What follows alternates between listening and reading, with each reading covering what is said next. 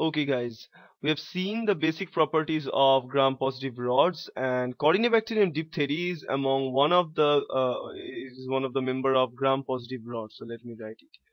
This is one of the member of gram-positive rod shaped bacteria.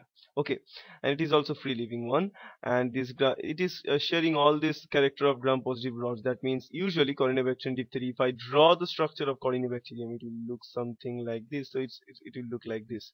Okay, so this kind of bacteria, it's a rod shaped, and it is having all these things like that. Okay, and and an important thing about Corynebacterium diphtheria, because it is clinically significant. It is clinically very much significant because it causes diphtheria. It causes diphtheria disease. Okay, so that's why it is clinically significant.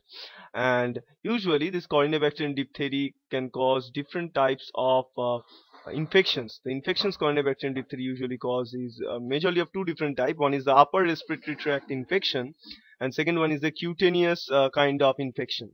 So let me write it here. So the infection cause, one is the upper respiratory tract. So upper respiratory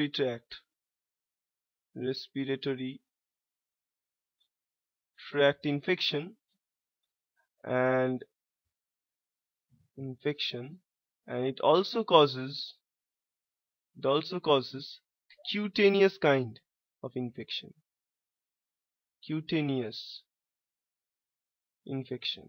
Okay, so these are the two modes of infection caused by Corynebacterium diphtheria. Now in this upper respiratory tract infection caused by Corynebacterium diphtheria, in this case it is strictly local kind of infection. So it is a kind of local infection. It is a localized kind of infection. Now in this infection, it produces a distinctive thick grayish and adherent kind of exudate. It is also called a pseudo membrane made up with this slime layer, or made up with that mucus layer. Okay, and that is composed of cell debris. Now it is making that grayish. So let me write it: grayish pseudo membrane.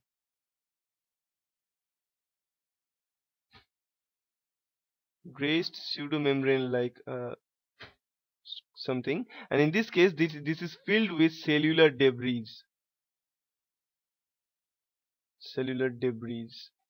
Okay, it contains cellular debris in it. Now it coats the whole throat and may extend into the nasal passages or downward in the respiratory tract, where it exudates, sometimes obstructs the airway. So it eventually leads to the airway construction sometimes. So airway construction, airway constriction. Okay, actually airway constriction. Okay, so these are the different kind of what you can say symptoms that we can get airway constriction, as well as it actually swells the tonsillar area and all these regions, right? Now another important thing is that this Corynebacterium diphtheria, mostly they are placed in a nasal cavity, and also they are placed in mouth and upper respiratory tract and nasal cavity. So there is a chance of a spreading of this disease. Chance of spreading is via air. So via air, and it resides in nasopharynx. So let me it resides in nasopharynx.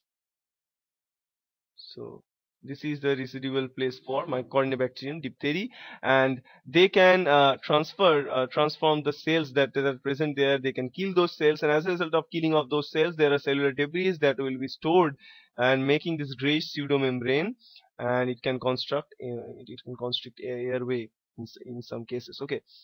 Now, as the disease progresses, the generalized symptoms start to occur. Now, in this case of generalized symptoms start to occur, and these symptoms start to occur due to the destruction of cell, and the destruction of cell is caused using or with the help of a toxin. It is called the exotoxin. It is a severe exotoxin produced by Corynebacterium diphtheria. It is called diphtherial toxin or diphtheria toxin. It is a two-component toxin made up with A and B.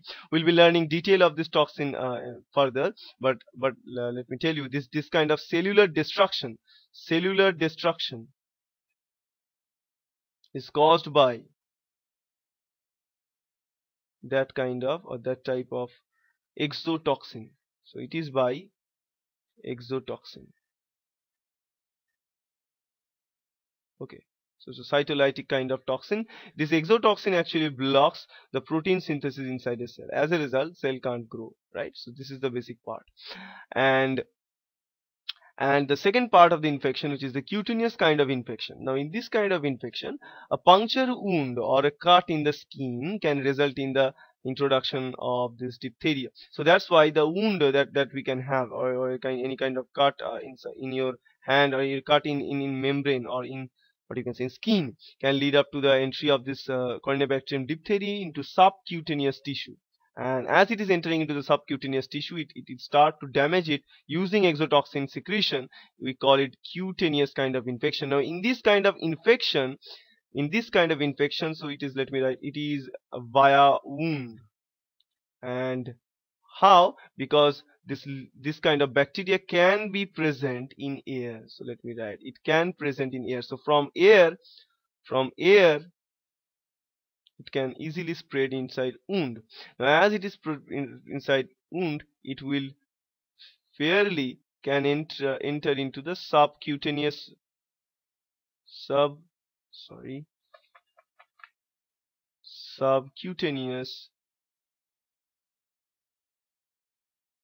layer of skin. So as it is entered into subcutaneous layer, it will start secreting this exotoxin, and secretion of this kind of exotoxin lead to the destruction and the necrosis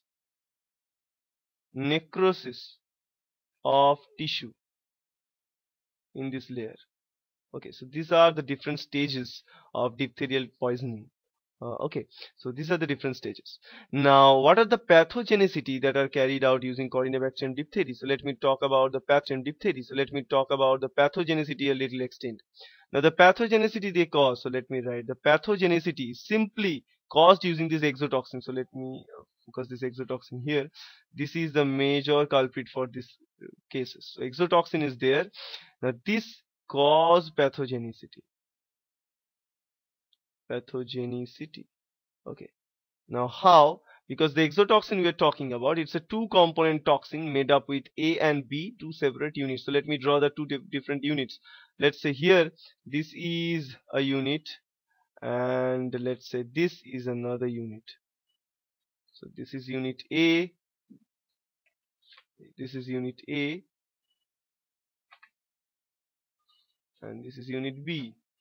Okay, so two different subunits. This B unit is destined to bind with the membrane receptor present in host cell. So membrane receptor, so it is, so let me write it, receptor binding. So it is destined for receptor binding. And the subunit A is for the active subunit. Okay, so these are the two important parts. So B is the receptor binding region, A is the active subunit. So A is the actual active subunit which is going to destroy the cells and doing all the jobs, but B will help A to insert inside the host cell, right? So how? Let us look at here. Now let us draw the cell membrane. So let's say here it is the cell membrane of a host cell. So this is the cell membrane of a host cell. Now so let me draw it here in this case. Okay, so this is the cell membrane of a host cell. In the cell membrane there is a receptor that is present, and the receptor here is, so this is the receptor. This receptor is the receptor to bind with this particular AB toxin of diphtheria, right? So now, so let me write, this is the host. So this is the host cell. Okay, and this is the receptor.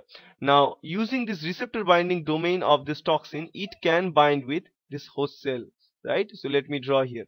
So it will come and bind here like that, and the rest of the subunit, the A subunit, will be attached like this. Okay, so here it comes. So the toxin will come and attach like that. Okay, so after the attachment is established, it provides some signals, some intracellular signals inside the cell. It will tell the cell to finally engulf this particular toxin. Now it will be engulfed inside. So let me draw it here like this. It will be engulfed inside. It is like that. Start to engulf this particular place, because it will start making this kind of cleavage, and it will start engulfing it. Now as it is engulfing it, as you can see here, here it is the receptor. Here we see our membrane receptor binding site, and this is the A subunit. So everything is inside and it is engulfing it. Now after the engulfment, so these are the sequential events. So if I draw the sequentiality of the event, this is sequential event 1, this is event number 2, and we are going like this, and now we'll be going for a further. Now in this case, what we can see that everything will be done. This is the cell surface again joined together, and what we get is a vesicle inside. In the vesicle inside, what we get our desired, so we can get our toxin inside. So here we get, this is the receptor, remember, and here we are having the receptor binding side. Here we are having the A part or active site of this toxin, like that. So this is the active site. Now after engulfment inside the vesicle, so this is simply a vesicle.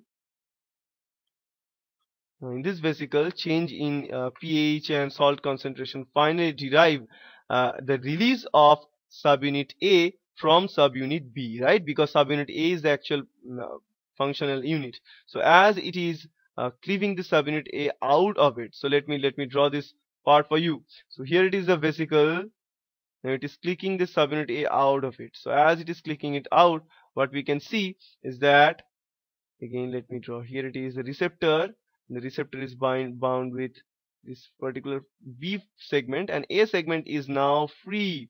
Now as the A segment is free, it can readily diffuse from this to the host cell cytoplasm. So let me draw the cytoplasm of the host cell. So this is the overall host cell, remember, this is the host cell, and now the A subunit comes out. The A subunit comes out into the cytoplasm. Now this is toxin, this is toxic. It can kill and destroy. How? By the means of blocking the translation or the protein synthesis.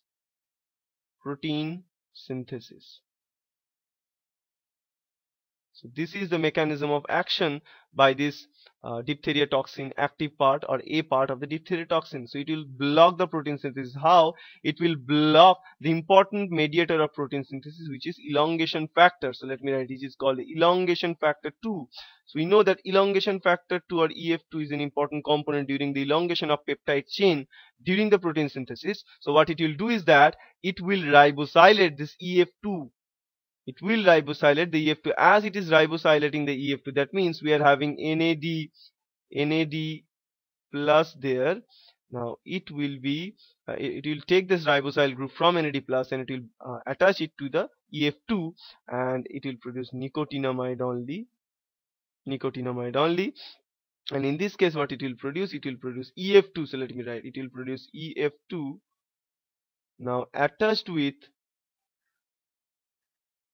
that ribosyl group. So it will be ribosyl group. So as a result of that, this EF2 ribosyl complex now is a kind of inactive. So it's an inactive complex. So as a result of the formation of this inactive complex, this no longer synthesize the protein. So as a result, protein synthesis is halted and the cell eventually dies. Okay, so this is the mechanism of action using the toxin, right? So they use this toxin for the destruction of the cell. They use this toxin for creating the diseases and degrading the cells for the upper respiratory tract infection, as well as in the subcutaneous infections. In both these cases, they usually use this toxin for their purpose, for their own purpose. Okay, use this toxin for their purpose, for their own purpose. Okay. Now let us talk about the treatment for that. So as we have seen, it is very dangerous to work with this Corynebacterium diphtheria, because it can cause dangerous diseases in us. But still, this Corynebacterium diphtheria, the treatment method of Corynebacterium diphtheria can be divided into two different segments. So let me write, can be divided into two different segments. So treatment. So the treatment can be divided into two different parts, because they can cause diseases in two different measures. One is the infectivity with cell. Second thing is the killing using toxins, right? So we need to we need to first neutralize the toxin that have entered inside our body, right, by Corynebacterium diphtheria. So we need to reduce the toxin first. So the first round of treatment that we can use, is neutralization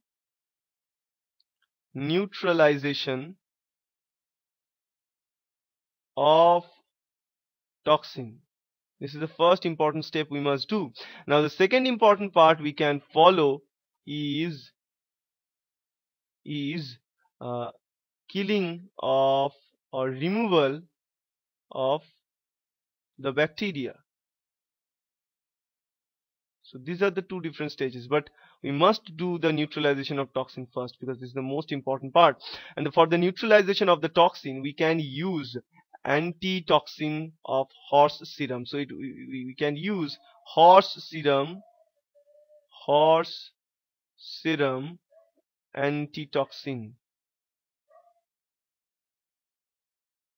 Using horse serum antitoxin will detoxify the effect of any kind of Corynebacterium toxin that is present inside our body. Okay, so this is the first kind of response that we can do, and then after neutralizing all the trace of the toxin inside our body, we can kill the bacteria using kind of antibiotic, because this Corynebacterium diphtheria strain is sensitive to most of the antibiotics like erythromycin. So let me write the antibiotics, using antibiotics like as erythromycin, like, so let me change it, so like erythromycin,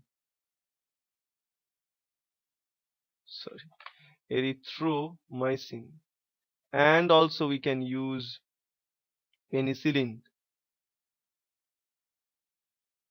Okay, so new generation penicillin. Okay, so both this case we can kill the cell. So first step is to neutralize the toxin. So you've neutralized, so it will bring this effect like that. So let me say, so if this is the host cell, inside the host cell what we are having toxins. So let's say these are the toxins, as well as what we are also having, we are having the bacterias. This is the bacterias. So we need to kill both of them. Now, if we only reduce toxin but won't kill bacteria, then the bacteria can still produce toxins, right? So the first important step is to neutralize the toxin. So what we'll do, the neutralization. So we will bring it, neutralization means like that. So we neutralize all the toxin first. So this is the first kind of event.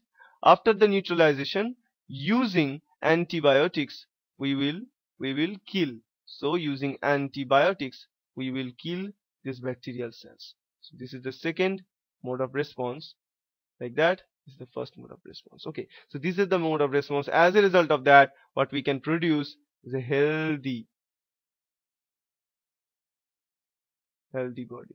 Okay, and also our immune system is strong enough to fight against this kind of infections, because our immune system designate this particular kind of toxin and diphtherial materials as foreign. So all these diphtherial toxins can act as antigen. It can act as antigen, and our body can recognize it. It will chop it out, it will hold on to it and show it to the other immune cells via the MHC complexes. So there are the immune response. So we can have an immune response against it. So normal immune response. So we can boost this immune response up if you want. So we can boost this up a little bit for better action, right? So these are the three steps. So we can write this as another step. So these are the third kind of steps that we can do. So these are the major three steps that we can follow for the treatment of Corynebacterium diphtherial poisoning. Okay, so that's it, and I hope that's helpful. Thank you.